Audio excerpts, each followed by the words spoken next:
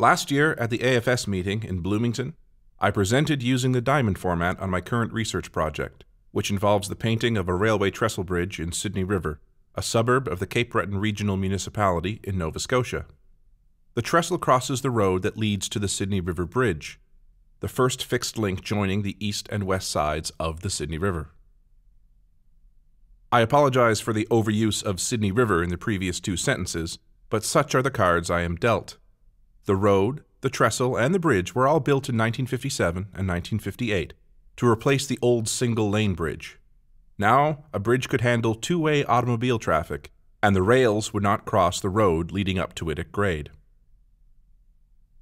The late 1950s was a time of intense urban and suburban infrastructure building in Nova Scotia, when the post-war booms, both economic and baby, manifested themselves in the final great push from country to city, while the middle class blossomed and moved from city to suburb. Suburbia required the reconfiguration of exurban space.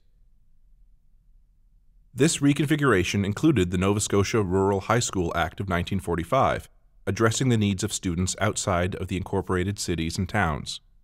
One of these schools was Riverview Rural High School, located across the Sydney River in the community of Cox Heath.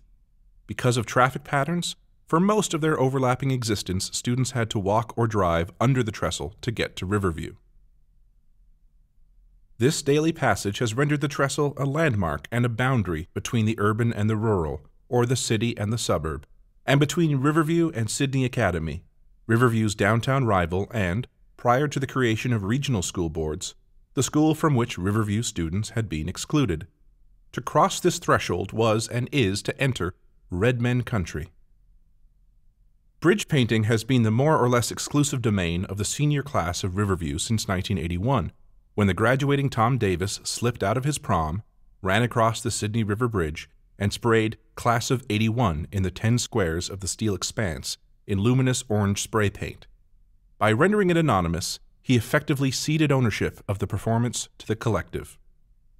As years passed, each graduating class reclaimed this space, contested on occasion by their rivals at Sydney Academy and, albeit less so, all the local high schools. Painting has gone through a range of tolerances by the community.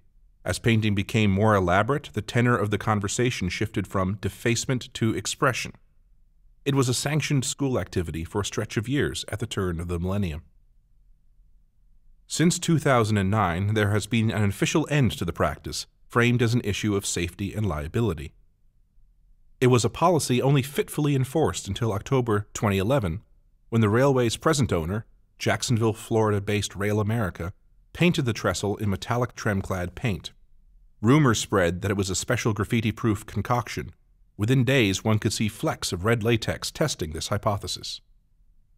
The sense of proprietorship evidenced through the use of the first-person plural in such expressions as "it's our time to shine" and "we rocked it" extended beyond school lines to all the adolescents in the region, enrolling this bridge into this larger folk group as an actor in community building. It is both medium and, in the most reductionist McLuhan-esque sense, message. One of the most prominent messages is memorialization. In addition to a roadside memorial tradition, the bridge is painted when a young person dies. In a reunion of former bridge painters, it crosses school affiliation, particularly when this affiliation has lost its immediate meaning. This happens alongside, and sometimes organized through, the now commonplace Facebook memorial group. Even among digital natives, the desire to express grief and loss on the literal concrete of the bridge is seen as a necessary step in the collective mourning process. Memorial trestle painting is symbolically representative of ongoing grief work, forming part of a complex with a Facebook page and the more formal markers of funeral and cemetery. The bridge differs from roadside memorials in two key ways, however. First, the trestle does not mark the site of the accident or death, marking the territory as dangerous. Its power comes from its communicative role. Secondly, the nature of painting traditions makes it an ephemeral memorial. By practice, a memorial bridge will go unpainted for about a month before a new message will appear. It does not have the same time depth as the seemingly intangible memorial pages. But students developed a means for making that message more permanent. It begins in May of 2009. Connor Timmons played soccer for both Sydney Academy and then Cape Breton University. He was killed in a road accident on the morning of May 9th, days before his 21st birthday. Within hours, a Facebook page was started as a site for pilgrimage and digital assemblage. The most recent post is from October of 2012. By May 18th, the trestle had been painted for Connor in the orange and green of Cape Breton University, which was a first. The bridge comprised a simple drawing of a scoring soccer player, Connor's number, and the adage, "Too blessed to be stressed," his motto taken from his active church life. This motto took flight. Heretofore absent, it was used on the Facebook page that same day. When late June came and the time arose for the graduating class to repaint, there was much discussion over how to be respectful to Connor's memory while maintaining the tradition. It was decided to incorporate the "Too blessed to be stressed" message onto the new bridge, albeit now in the Riverview colors, and to move it from the front of the bridge to the back wall, adding the names of other recent losses. Over the course of a number of bridge paints, this wall was spared, even if it conflicted with the rival color scheme. New names would be added when appropriate. One painting by Sydney Academy began a process of recoloring the wall, and soon thereafter Riverview repainted it entirely. Then Sydney Academy highlighted its losses in blue paint. Almost exactly a year ago, when Rail America painted the bridge, the paint supporters in the larger, i.e. the adult community, lamented the loss of this wall. That this wall had been retained and maintained not through explicit policy, but through communal consensus was seen as indicative of the positive role this bridge could have as a medium of adolescent expression.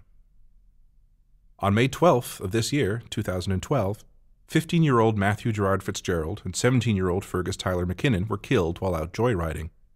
The Facebook page created in the aftermath drew RIP trolls, those who deliberately target memorial pages for mocking the deceased and the grieving process.